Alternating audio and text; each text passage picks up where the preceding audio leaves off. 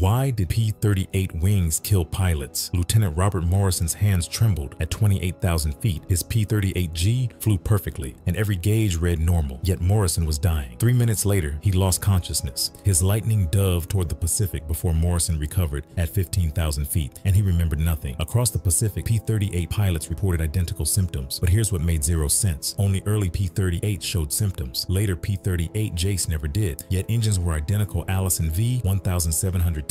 So was this enemy action? No bullet holes? Maybe oxygen failure? Full tank pressure? Then carbon monoxide? Impossible. Exhausts were external. But why did America's most advanced fighter turn deadly at high altitude? Early P-38s buried intercoolers inside wing leading edges. Long channels snaked through wing structure, cooling supercharged air. This elegant design kept engine nacelles streamlined, but a single .30 caliber hit breached these hidden channels. And carbon monoxide flooded cockpits at exactly the altitude where it bound to blood 250 times stronger than oxygen.